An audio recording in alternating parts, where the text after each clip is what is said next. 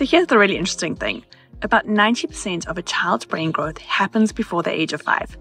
But there are some really amazing simple things that we can do to really protect their brain development. 1. Foster a secure attachment. Healthy relationships are the absolute cornerstone of healthy neurological development.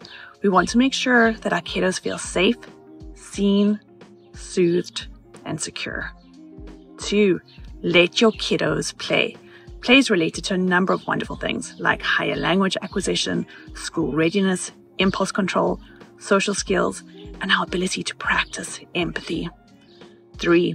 Go easy on those screens. Recommendations are before the age of 2, no screens. Between the ages of 2 and 5, 1 hour of high quality screens a day.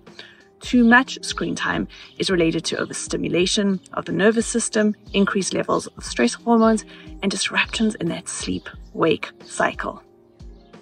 And 4, make sleep a priority. When our kiddos sleep well, their body's energy is restored, growth and repair occurs, learning and memory is consolidated, and those beautiful brains are nurtured.